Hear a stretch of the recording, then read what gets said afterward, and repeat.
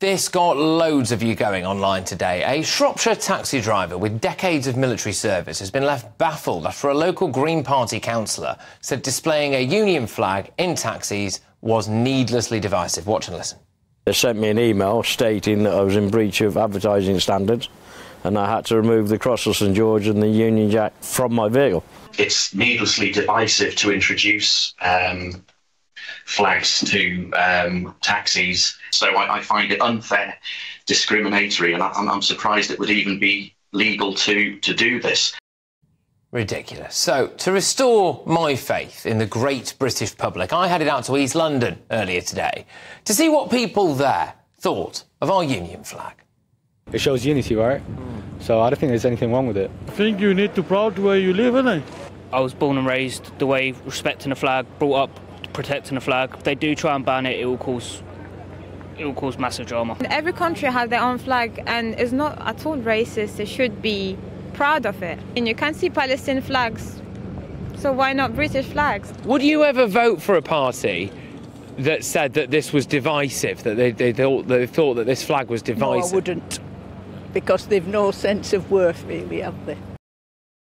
Literally couldn't find anyone who thought it was a bad thing. So tonight I am asking, should we be more proud of our country's flag? Let me know your thoughts. Email me, gbviews@gbnews.com. You can tweet me @gbnews. Go and take part in our poll right now. I'll bring you those results in a few short moments. But first, going head-to-head on this are anti-racism activist Ken Hines and the Falklands veteran Simon Weston. Chaps, thank you very much. Great to have you on the show. Simon, I will start with you. Should we be more proud of our flag, do you think? And what do you make of these calls to ban it because it's divisive? Well, first and foremost, I don't think we should be ashamed of our flag. It's part of our national identity. It's our symbol. What went on many, many years ago is it's not my responsibility, and it's not today's society's responsibility. If people are offended by it, they have a problem. It's their problem. It shouldn't be our problem. Please, it shouldn't be banned. People are entitled to display anything they want, as long as there's nothing in there which is directly attacking anybody of any other ethnicity. People should be allowed to live as free and as happy a life as they possibly can. I have absolutely no problem with that. I am a complete anti-racist. I do not like racism at all, but I do not see that our flags in this country are any more divisive than flags from other countries. And we allow lots of people to do it. We even allowed all those Palestinian supporters to do that at the cenotaph, which caused great outrage amongst veterans. But it still went ahead.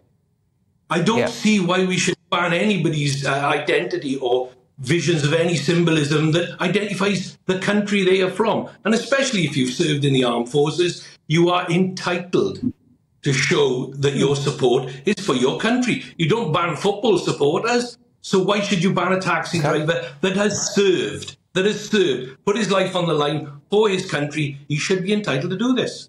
Ken, do you find the Union flag, the Union Jack, divisive? In some situation, but as Simon quite clearly stated, and I agree with everything that he says in regards that there's situation when people use it for ulterior motive to cause fear, alarm and distress. We saw that with the far right when they came up to saying protecting the Churchill statues and things of that nature. But largely on the large whole, even I wave the St George's flag on a sporting occasion. And I don't see anything wrong in raising the Union Jack or the St George's flag so long as the intention is correct. And as he says, Mr. Brockhurst, he served for the country and he should have every right to be proud of what he's done and the way that he wants to display it.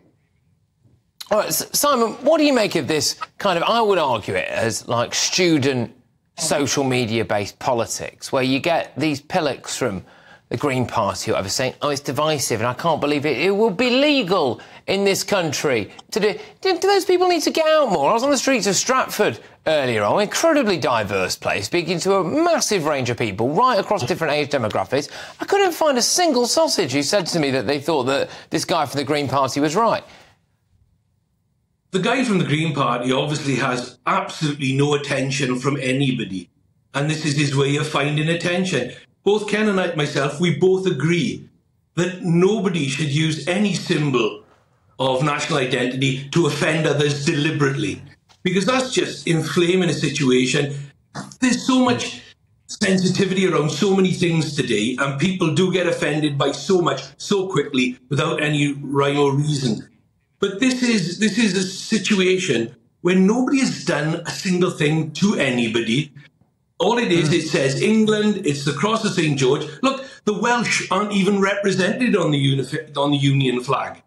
We aren't even represented. Northern Ireland is, Scotland, England, but not Wales. But we don't go around banning flags. We don't go around banning anybody sort of celebrating their identity.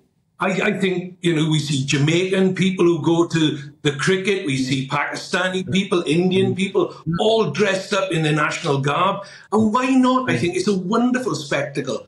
I think to see people celebrate their cultural heritage is right. But we as Brits should not be denied from doing exactly the same thing in our own country.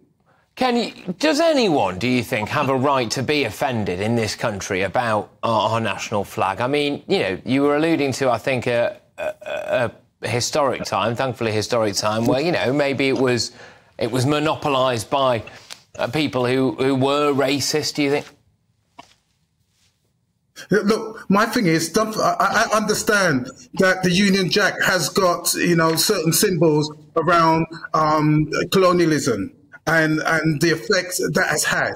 But the fact of the matter is, we have to move on from those dark days, because Britain is no longer a superpower.